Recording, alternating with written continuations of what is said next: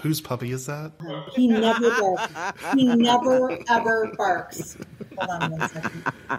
I swear to God. Oh man, this is funny.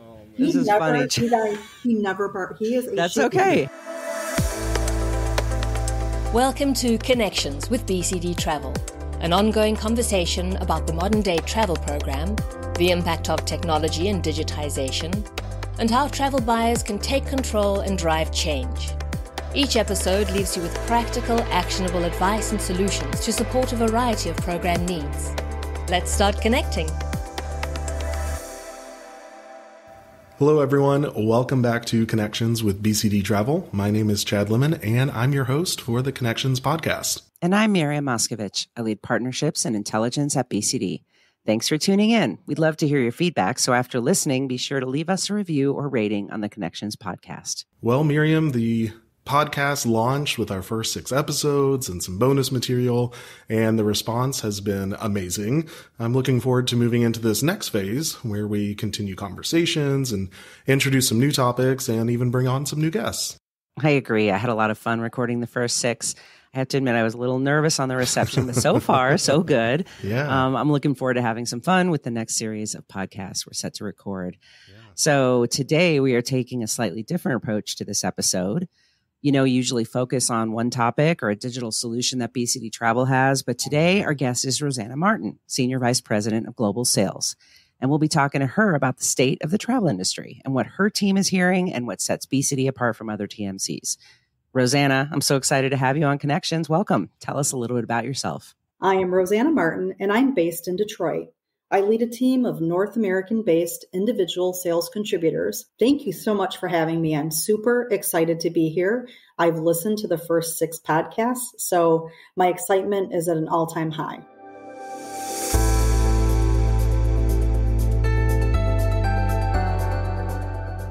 Rossana, let's start at the beginning. From your perspective, what would you say is the state of the travel industry right now? Well, I could talk about this subject for days, but since this is a podcast, I'll focus on just a few areas, and I promise not to talk about NDC. I think from a travel recovery, what we're seeing, so there's some bad news, right? China, travel demand skyrocketing after the government reopened borders. As our MD of China, Jonathan Kao, shared in a recent video, Chinese travelers are keen to resume trips, and many want their trip to be international for their next trip. But issues like passport renewals and visa requirements are causing friction. Visa processing centers in China are overwhelmed, and the earliest available appointments are in July. As travel continues to grow, companies are also facing a challenging cost environment. According to Deloitte's Corporate Travel Survey for 2023, after high prices, traveler needs for flexibility and comfort are creating the biggest pressures on travel budgets. The good news, and there's some light at the end of the tunnel, right? Our M&E business is booming, so it's BCD meetings and events. They're at almost pre-pandemic volumes already. On the corporate side, there is a lot of pent-up demand, so we're seeing a large uptick in volumes. And we anticipate here being at 80% of pre-pandemic levels on the corporate side this year. And interestingly enough, markets like Peru and Chile have been above pre-pandemic levels for quite some time. And previously, more than 80% of travel buyers with pain elected to stay with their suppliers, so hotel suppliers, TMCs, but now there's more of an appetite to change. You couple all of this with our record new business wins for BCD. In fact, we won our largest account ever in 2022 during the pandemic. So at BCD, we're actually seeing positive signs all around. All of this means that as TMCs, we need to be agile, and what we're focusing on include more flexible travel policies and looking at new requirements for flexibility and duty of care. Sustainability in travel is here to stay. It's not just a nicety anymore, it's a necessity. DE&I and employee well-being. Sustainability is going beyond the environment and is incorporating DE&I, procurement, ethical business practices, and supporting local communities. People want to know their employers care about them, not just transactionally, but relationship as well. So I want to dig into this mindset of TMCs needing to be even more agile than they were pre-pandemic. What are travel programs asking you and your team for reassurance on? What are they most interested in knowing right now? Well, I think we all know that the travel industry's reputation has taken a hit, right? There's a sense of risk that's now attached to a sector that was so directly impacted by the pandemic. I think as you know, this has really discouraged new entrants into travel, and many furloughed employees in the travel industry chose not to return back. So that has really created a pretty big hole. I don't think anyone was really prepared for the way travel came back either. I think that surge in travel, as you know, has also caused ripple effects across the industry. So whether it's canceled flights, hold times, supplier capacity issues, and just other, there's a whole myriad of service challenges that we've seen. It's affected agent productivity, and TMCs needed to be agile to manage through those challenges. From a staffing perspective, I think we've all struggled in this area in some way, right? All TMCs, all suppliers. Travel buyers are really asking TMCs very direct questions about how they've planned to solve for the challenges. And for example, why are they an employer of choice? And so just briefly to talk about how we've creatively managed through this whole thing. We're now an approved partner of the Military Spouse Employee Partnership. Yep, me too. And we're expanding our travel apprentice program to attract new talent. And those classes have gone very well. In fact, they were full. And those agents are doing really well. Yeah, we've had a lot of success with that. And it's nice to bring in new, fresh talent into the industry. So that's good to see. We're also focusing on improving the candidate experience and the overall employee experience. So it's not just when you join the organization, but looking at it as a whole. And I think being an employer of choice is more important than ever. As the most admired TMC 10 times in the recent past, and actually we're one of FlexJob's top 100 companies to watch for remote jobs, we believe we're an employer of choice. From a financial stability perspective, I think travel suppliers post-COVID, and looking at that as a critical component of discussions with all travel suppliers. Travel managers are really concerned about TMC solvency, not only now, but well into the future. This has prompted a fairly large increase in bids, as I mentioned before. You'd be surprised the amount of bids we worked on in the past where financial stability wasn't a concern. In the past, I think people thought if they were looking at a top 25 TMC, there was really no reason to question financial stability. They may have asked us a few questions about financials or asked for copies of our financial statements, but that was the extent of it. I think what we're seeing now is some competitors had high net debt. They're still struggling post-COVID, largely because they had high net debt going into the pandemic. To be truly agile, you need to be financially solvent. And I think, having that low net debt and fiscal responsibility pre-COVID helped us tremendously. And we've always been focused on preparing for the next generation. I think investment and innovation is on buyers' minds. I think there's more of a focus on a 12-month roadmap, which is a new mindset among travel buyers and just travel suppliers in general. They used to ask for a 5-year roadmap, but that isn't relevant anymore because things are changing at such a fast pace. And also the investment in areas. So we've continued to invest in digital solutions. I think there were some pandemic-driven solutions, our award-winning COVID hub, our Back to Travel guide, but we've always kept our eye on a post-COVID world. I think travel buyers also want flexibility in tech, and this is where our marketplace of fully vetted third-party solutions really shines. Rossana, I want to ask you how conversations with travel managers and travel buyers, how have those conversations been changing? I know you brought up some topics with that first question, but how are you all responding to some of those bigger topics that you're hearing about right now? Yeah, there are a few areas, Chad, that come to mind. I think program staffing. Many clients are kind of shifting the way that they think about staffing for their program. I think they're looking at designated versus dedicated staffing models.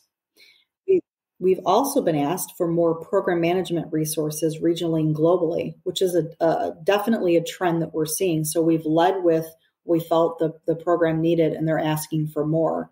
And I think they're also asking for outsourced travel management resources more than ever. Yeah, it's interesting. And then on the financial model side, we really haven't seen greater adoption of non-transaction fee pricing. I think rather, and in line with dedicated staffing, we're seeing a shift to cost plus versus transaction fee models. And some clients are asking about subscription fees, but I think moving from a pay-as-you-go model to a subscription or other charge subscription hybrid model requires a complete change of mindset.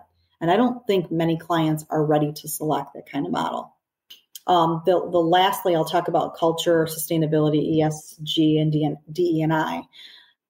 Companies want to partner with like-minded companies. More and more, we're seeing more questions about our cultural alignment, our mission and vision, and how it aligns with theirs.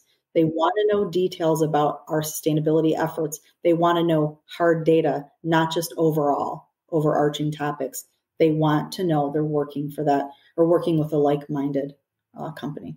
So it sounds like programs are really looking for that partner who can deliver more than just operational excellence. They want a partner whose culture and identity really aligns and resonates with their identity. Yes, and I think that's a very accurate statement, Miriam. I think collaboration across all aspects of our business is at an all-time high. And quite honestly, it's exciting to see where we're going with that. But all that aside, TMCs still need to deliver operationally, right? I mean, and that all comes down to engaging the right digital solutions and technologies to help the travel program out. Absolutely, Chad. There is a definite shift in mindset when it comes to technology. So we're listening to travel buyers and investing heavily in technology that really makes sense based on travel program needs. I think, especially in an increasingly tech-focused world. I think generally speaking, our digital investments focus on 4 areas. So looking at streamlined distribution, a simplified digital experience, modern delivery models, and data-driven innovation. And I think some things that really come to mind here at BCD Invite, which is our replacement for Guest Travel Manager, BCD Pay, which is a suite of solutions that use AI, machine learning, and open APIs to simplify, digitize, and automate corporate payments, reconciliation, and invoice management. The result is a frictionless digital payment experience from trip booking and payment through reconciliation. This is a very large pain point for the majority of customers. I think the last number I saw was 72%. So we think this is a really great solution. And I look at instant query with Decision Source. So investing in next-gen insights and analytics to provide buyers with an even better experience. Rossana, I know you can rattle off a million reasons why BCD is the TMC of choice, but given everything we've discussed, why do you think we have the highest retention rate in the industry? Well, I think I'd start with our brand differentiators, which are partnership, simplicity, and innovation. I think that's the heart of it. We want to be more than a supplier. We actually become an integral part of travel buyers' teams. We also help them to make the complex simple. So making sense of all of the endless possibilities in travel and putting innovation at the heart of our vision and our customers' travel programs. We're agile. I think our blueprint for success is underpinned by exceeding travel buyers' expectations and living the core values. And while we're the number 2 global TMC, our CEO, John Snyder, has always said the goal is not to be the biggest, but rather be the best. We're known for our stable leadership, financial stability, and continued investment and innovation. We care about our people, and we're investing significantly in not only attracting that talent, but retaining them. And we continue to focus on embedding DE&I into our daily work and measuring its impact across our entire employee lifecycle. I can't say enough about our consulting arm, Advito. They're the industry thought leader. Their differentiators like traveler engagement and their dynamic performance management practice are game changers. They've also achieved ISO certification for its one-of-a-kind proprietary carbon emissions calculation methodology called Gate 4. It is, again, another game changer in the industry. And I think being named the most admired TMC for the 10th time in recent years speaks to the caliber and the talent of our people across the globe. We're the market leader in A&D, entertainment, and life sciences, and have very niche offerings within these sectors, and that shows. And lastly, we're transparent and we deliver on our promises. The result of all of this is that industry-leading retention rate and record sales years that I spoke about. You know, the most admired TMC award is the one that we're all the most proud of winning, because we know that that is an award we get voted on by our peers in the industry. So we're really proud of that. I always get so excited. Yes, I agree. So what conversations should travel programs be having with their TMC right now? What do you wish travel manager would ask you more? Well, can I change this up a bit? I actually like to start with this question, Miriam. So how do your travel stakeholders define success? It goes beyond the whole SLA and KPI discussion. If there are multiple stakeholders involved in the program, what are their drivers and how do those align with corporate goals? I think from a travel manager question to ask their current TMC, I have 4 questions. So let me go through those really quickly. So who else within our company would be valuable to be engaged or re-engaged in the program activities? So for example, we know there's gatekeepers out there. I think many of us have connected with other and new departments over the last couple of years, but how do we make sure we're engaging with them without having the contacts feel threatened? How do we help them know it's only going to increase the success of the program? I think number 2, how can I drive greater compliance and savings? So whether it's through price assurance, electronic ticket recycle program, Stay by BCD, and other tools, how can I get better compliance? Number 3, how can I better communicate to travelers? So what is our traveler engagement strategy? How can we communicate throughout all the trip life cycle with TripSource, for example? And number 4, how can I better track, report, and predict? So using Decision Source and Instant Query and some analytics, how can I take actionable insights from my program and make things happen? How can I optimize the program and how can it result in cost savings? I think what I would like people to ask BCD, so I'm going to give you a list here of just a couple of things. First, if we were a new client, what would you suggest to enhance the program? I think people have been so caught up in building back their program, they haven't taken the time to consider changes to their program. Some are, but there's still some that aren't. So I think that, we make suggestions on the program management side, and travel buyers discount the suggestion because of other priorities. But even when the suggestion will offer a return on investment, cost them nothing and with little to no work on their part. So I think they need to refocus on that. I think 2, often we see the same basic questions that aren't really relevant anymore. I think everyone knows we can issue tickets, right? But questions should be about the so what and what are the unique benefits of what we are proposing, pitching, or providing, and why should it matter to the client? So more questions about our success with customers and case studies, and how can we use those to help them? I think, lastly, more questions about cultural alignment, as well as the return on investment versus just that transactional pricing. I think we're offering these answers to clients, but they have the right to ask these questions on a regular basis. They deserve to have answers to that. Rossana, we always like to ask where a travel manager or travel buyer should go if they want to, continue this conversation about what they've heard on this episode or discuss anything that you have brought up today. Yeah, I think they can go to their BCD program manager or a BCD salesperson, and they can always reach out to me and I can point them in the right direction. Make sure they follow us on LinkedIn, Instagram, Facebook, and Twitter. Follow our blog, download the podcast, and also follow Vito and BCD M&E. The bottom line is we're all in this together and we need to help each other to be successful. So we're here to help do that.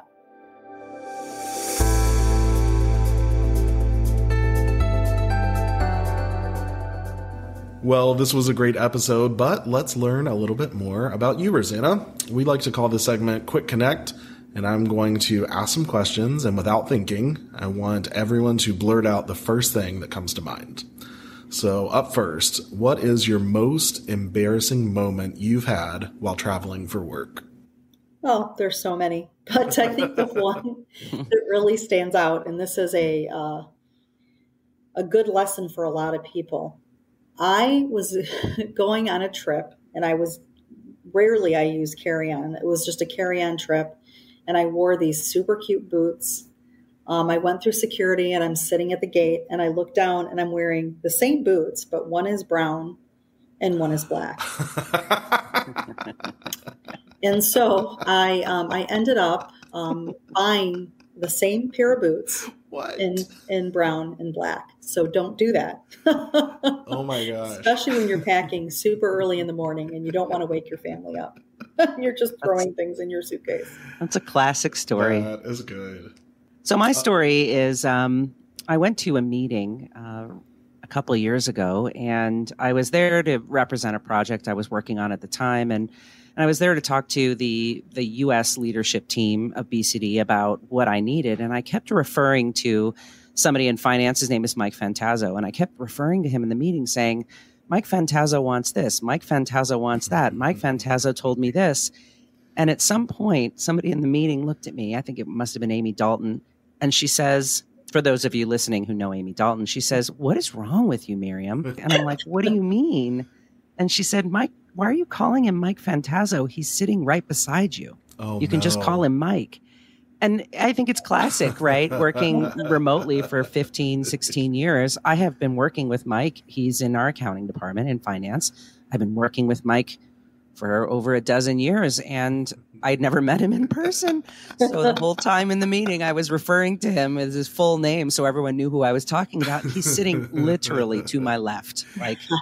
So I was like, you're the Mike I've been working with for 12 years? I had no idea. So that's pretty embarrassing. Miriam, you might remember the story of me in my early 20s and going to Italy for like 24 or 36 hours.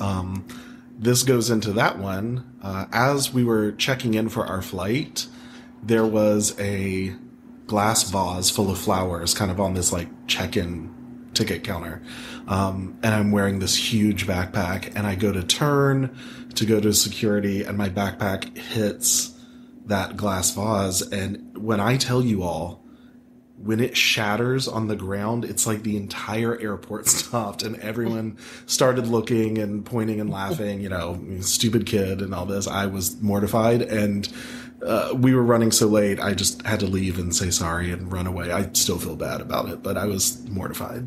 And that's the tale of how the very last vase on an airline check-in counter was taken away. Yes. The very last one. Oh, man.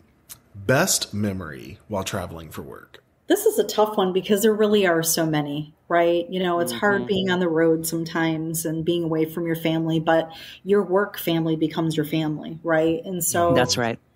I think one of my best memories is someone who's now retired from the industry. We were going into a best and final, and in order to get psyched up for it, they always played whatever pop star was, happening at the time. We'd play that music and we would do the Superman pose, and then we would be on, right? And so it really, even if we were prepping for hours and hours for these meetings, it really helped us to sort of come together and focus as a team. So I look back, we did that so many times, and our success rate together was 100%. So whatever that formula was, it worked. Oh, that's a sweet one. I like that. Maybe a sweet memory. This actually happened with April, a previous guest on this podcast. She and I used to travel quite a bit together. We were coming back to Chicago.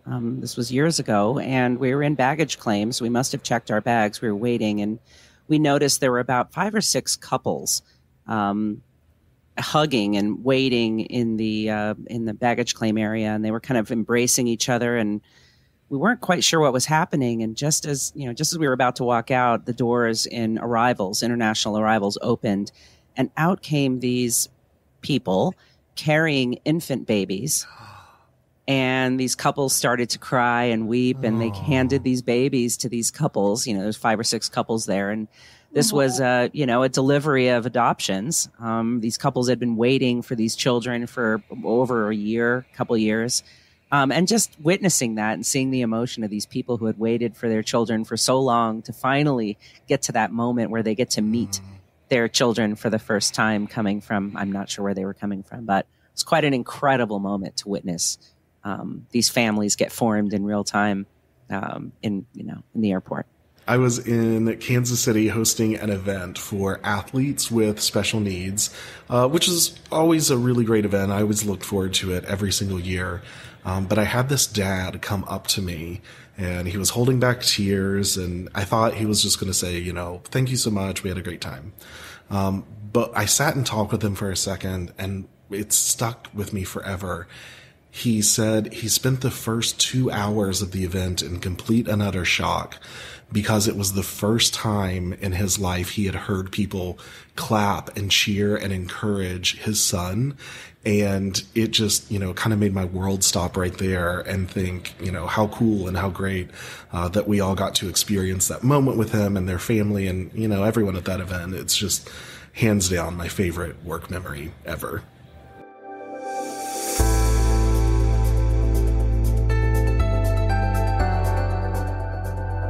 Well, at the top of the show, Miriam said we were going to take a slightly different direction with this episode, but I am so glad we did, and I am so thankful to have you on the podcast, Rossana. You're such a wealth of knowledge, and you really have your finger on the pulse of the industry. Really appreciate you. I'm glad we got to bring you on, Rossana. Thanks for joining us. Thank you to you both. I really, really enjoyed being in the podcast. If you're a travel buyer, frequent business traveler, or just someone who likes hearing about business travel and partnering with the best TMC, be sure to like, subscribe, follow, and download the Connections with BCD Travel podcast to stay up to date with new releases and listen to your favorite episodes. Thank you for connecting with us.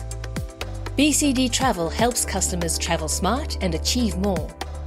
We make this happen in over 100 countries with a global client retention rate of 97%. The highest in the industry. Learn more about the information you heard today and what BCD Travel can do for you by visiting bcdtravel.com/podcast.